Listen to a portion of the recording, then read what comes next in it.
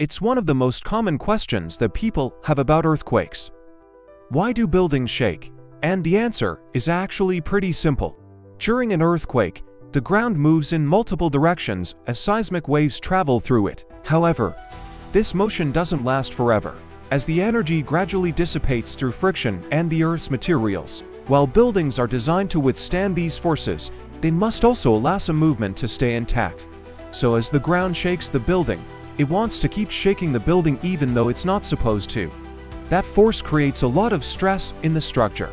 And what engineers do is they put things in the structure to help dissipate that energy, to help get rid of that unwanted motion. And they also design the structure so that if it does get damaged, it won't collapse. The way that they dissipate the energy in the building is by putting things called dampers on top of the structure.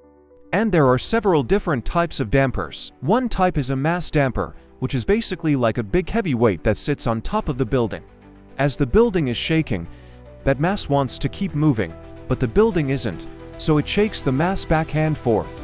And that movement of the mass through the damper helps to dissipate the energy in the building. Another thing that engineers can do is they can add something called a tuned mass damper. This is basically the same idea as a mass damper, except that it has a mass that is tuned to the natural frequency of the building.